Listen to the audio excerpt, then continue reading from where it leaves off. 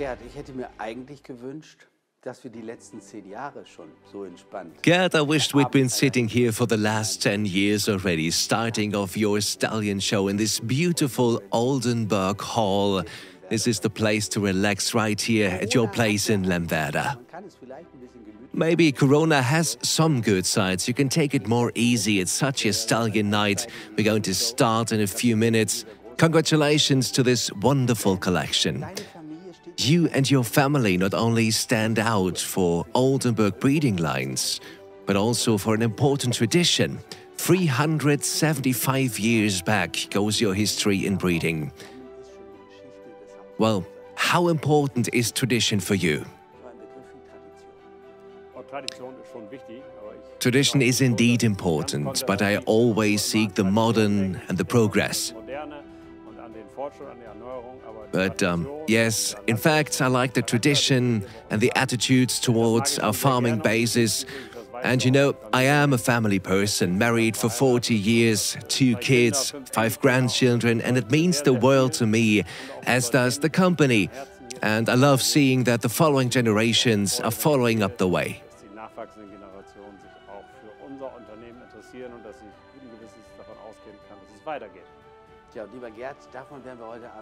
This is what we are going to be seeing tonight. A lot of your family and your tradition as a part of this 375-year-old history. But now let's have a look into the present and the future. This is your collection. So machen wir das. Dankeschön.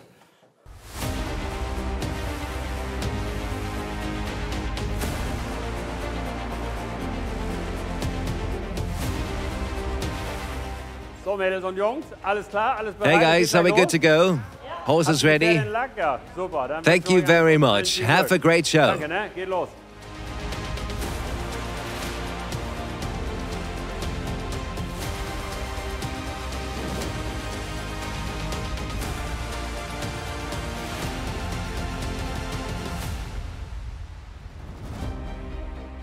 Ja, das ist wieder ein Jahr vergangen.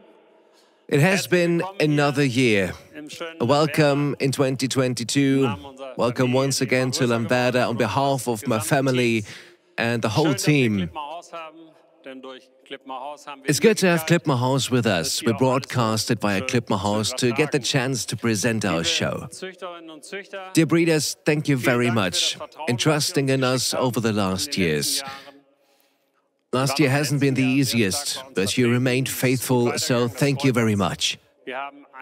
We have bought a few new stallions, and I hope it suits your taste.